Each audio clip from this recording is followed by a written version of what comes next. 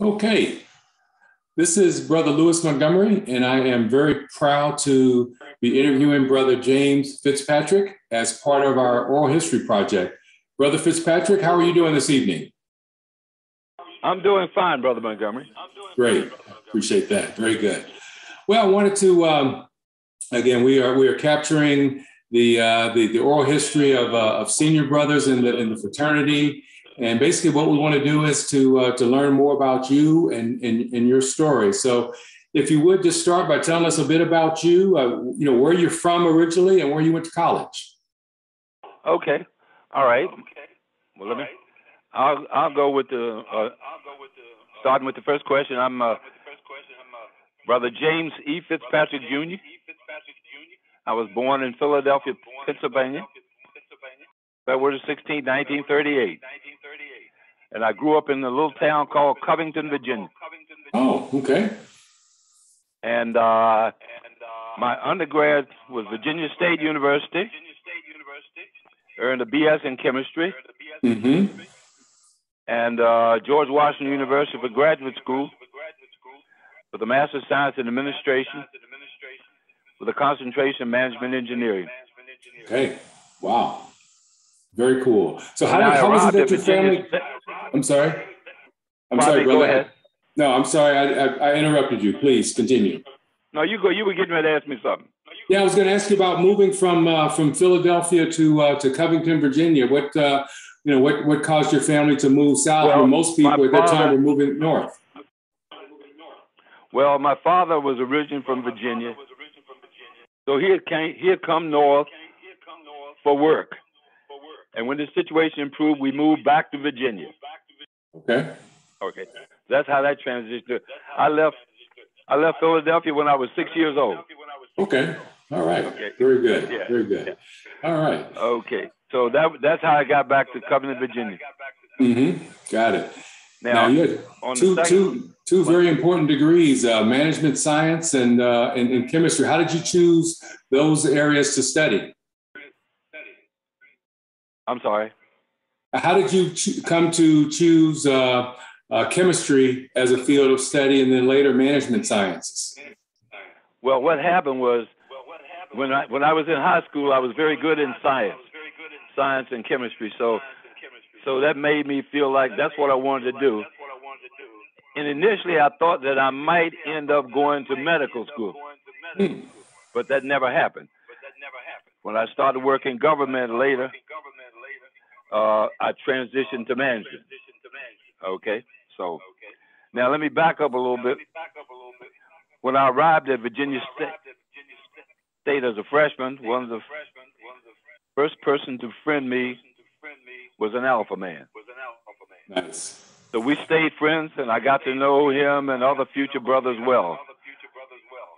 And I like what A5A was doing on the Virginia State's campus. So they sold me. It didn't take a whole lot of selling. Okay. I was very impressed. nice. Okay. Yeah. Okay. And so what year were you initiated into the fraternity? 1956. 1956. Wow, that's fantastic. Beta Gamma chapter. Mm-hmm. 1956. Yes. Okay, that's fantastic. So what are some of your best memories as a college brother? Yeah, some of my best memories were the camaraderie and unity among the brotherhood. We were campus leaders, locally and national, and I also attended a number of regional and national conventions as an undergraduate. Okay, I went as a delegate. Yeah, and so let me see what else I need to tell you about that. Did you hold any office as an undergrad? Oh yeah, I was president of the chapter. Okay, all right. I forget which year it was, but I was president. Okay, all right, very good. Yeah. Good. So after you got out of college, what did you do for a living? Well, after college, let me get it. I was a member of ROTC. Okay. So when I graduated, I was commissioned as a second lieutenant upon graduation in 1960.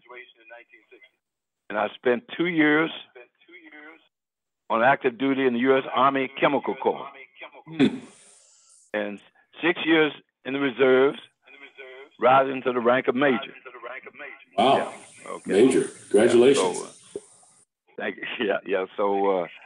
So, and I was pretty active in the reserves, and I went to meetings, and I used to go to 2-week annual active duty for training every summer. Yeah, because I had an 8-year obligation. 2 years active duty, 6 years reserve. Got it. Yeah. So that was during the Vietnam War. Were you ever activated to go to Vietnam during the time you were in the reserves? No, I wasn't. No, I was a peacetime soldier. Okay, got it. Right. Yeah. That was all.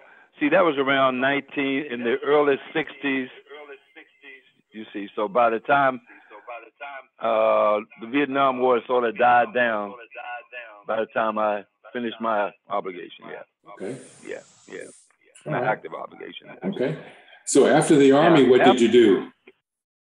Okay, I stayed on. I was stationed at Edgewood Arsenal, just north of Baltimore. Okay. And I worked as a civilian chemist. I changed uniforms. Okay. We got out on the weekend, went back to work on the Monday as a civilian chemist. Oh boy, that's funny. I did that for several years. Then I moved to the Defense Documentation Center as a physical science administrator in Alexandria, Virginia. Okay. And from there, I went to work at the Bureau of Engraving and Printing, Department of Treasury, as head of materials research. Then after a few years there, I went to work at the Office of Management and Budget in the Executive Office of the President. Oh boy! And I got to meet Ronald Reagan. Okay, he was very president cool. at the time. Yeah. After a few years there, and getting a more seasoning, I returned to the Bureau of Engraving and Printing as an office chief of currency processing. Okay. Right. So that's where we printed all your money down there. Okay, got it. And there, Brother Montgomery, I had the honor to be selected to serve as a part of an international consortium of researchers. It's called the Intaglio Research Group. And they were a group of 17 countries working on ways to prevent counterfeiting and things like that of currency. Yeah. So I got to go to Europe. I traveled about 25 different times. And my headquarters for this project was in Brussels, Belgium, at the National Bank of Belgium. Okay. Very impressive.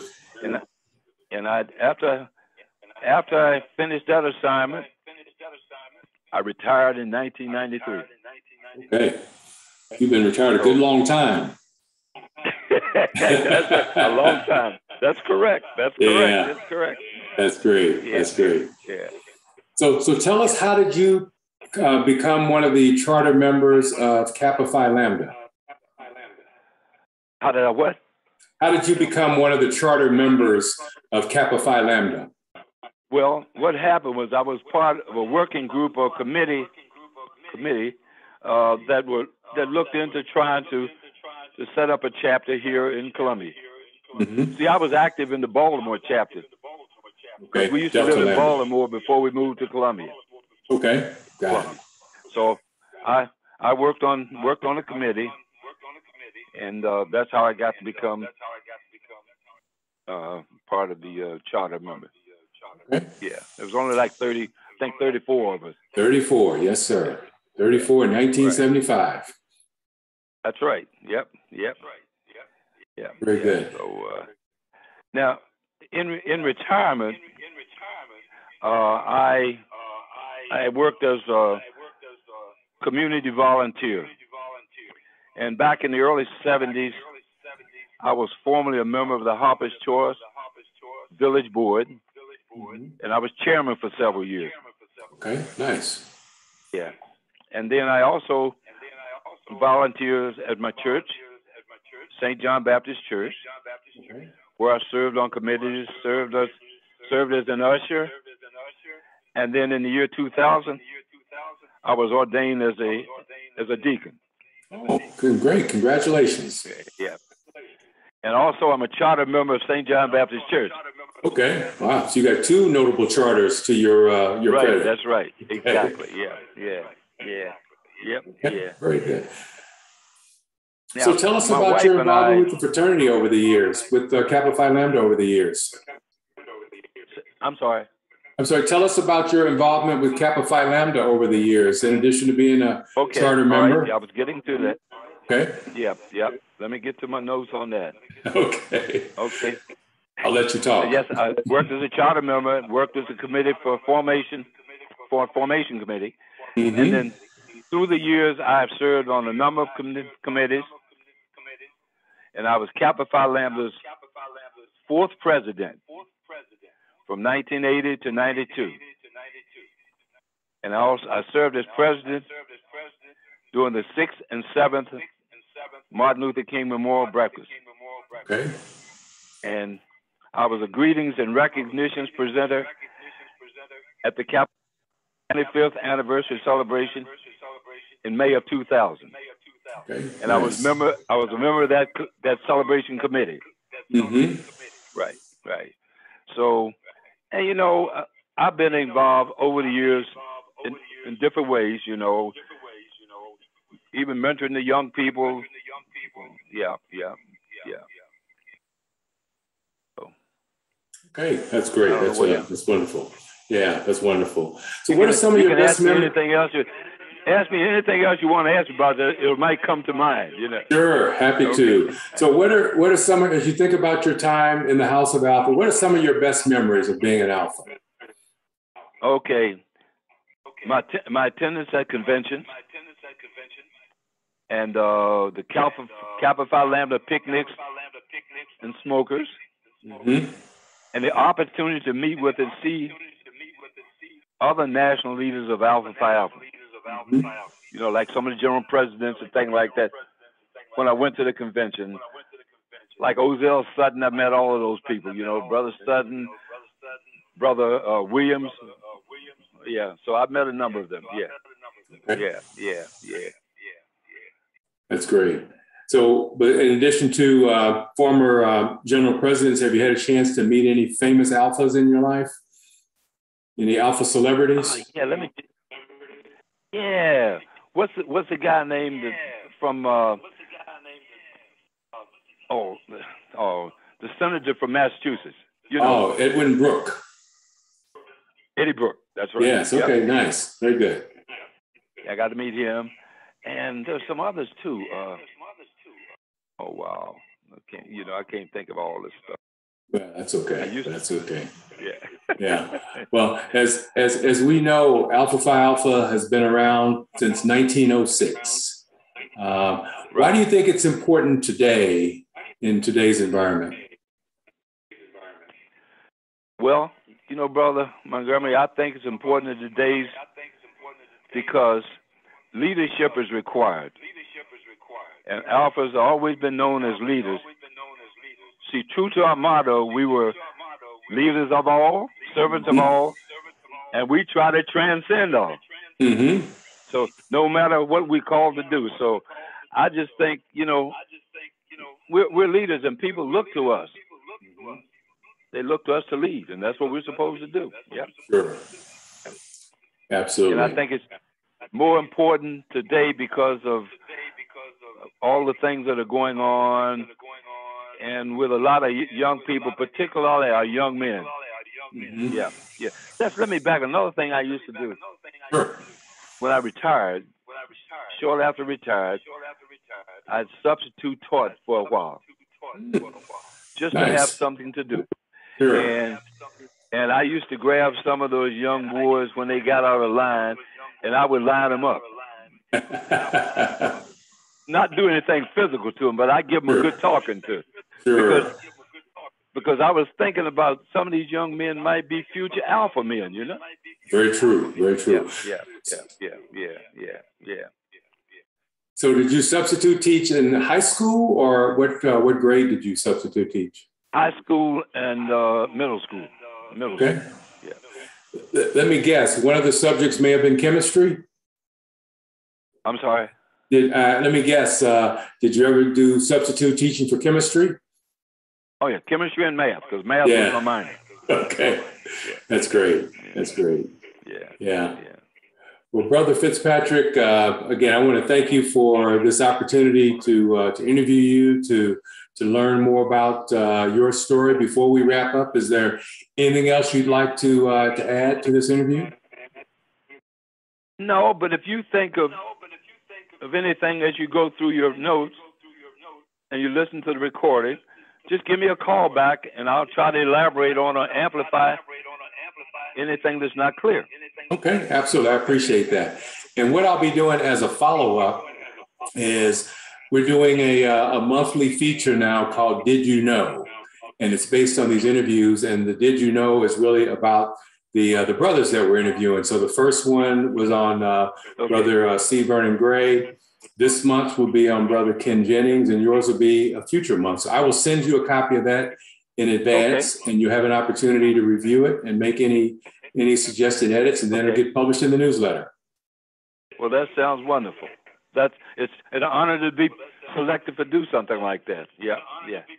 Well, Brother Fitzpatrick, thank you. I mean, thank you for the work that you've done over the years in both your career as well as in the fraternity. Brother Ken Jennings said something to me the other day that really has stuck with me, is that we're all standing on the shoulders of giants.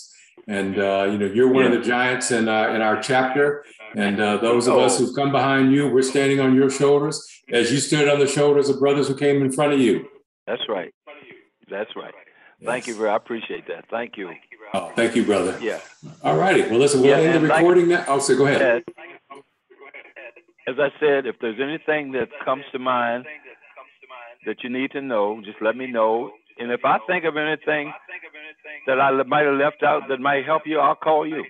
Good. I appreciate that. Okay. Well, Brother Fitzpatrick, thanks again. And I look forward to seeing you in person in the not too distant future. Yeah, hopefully I can get back this year. There's some issues in the family involving myself and my wife as well. So there's some things I have to take care of here. Absolutely, I understand. Harry will know. Harry will know about it. So yeah, absolutely. Like I talked with him. I talked with him early because guess what? What's that? I've gotten these several calls about people getting an email from James Fitzpatrick needing help, wanting gift cards and things like that. It was a scam. Yeah. It was a scam, but see, they had the right name, but they didn't even have my right email address. Yeah. That's unfortunately a very common scam, and I've been a victim of that myself too. Yeah. Okay. Well, listen, I'm gonna end the recording now, brother. It's been a real pleasure to speak with you, and we'll talk again soon. It's been a pleasure to talk with you too, and hopefully we'll see each other soon. I hope so. Thank you, brother. Take care. Be blessed now. Thanks. Give our regards to your family. I certainly shall. You do the same. Okay. Thank you, sir. Thank you. Bye-bye. Good night. Good night.